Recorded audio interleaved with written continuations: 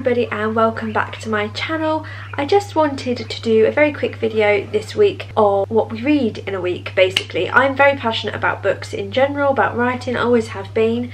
And very quickly we exhausted my own children's book collection and the ones that I've been kind of building up for the kids, so we ended up going to the library so that we had like a whole fresh set of books each week. Since P2 started school we don't actually go as often as we were going. We were going like once every week and now we are going once probably every month now, but each time we go we get a huge bag full of books. We get about 25 books each time we go, and inside this bag I keep our library tickets and a pen, because you never know when you need a pen. This is my library book bag, so if we ever need to know where our library cards are, it's always in here. I just wanted to share what we read in just 1 week, so we don't read the 25, we have 1 book a night, and yeah, I wanted to just share all the books that we have read this week. It's Space Dog tonight. I love my bag. Wanted the Chocolate Monster.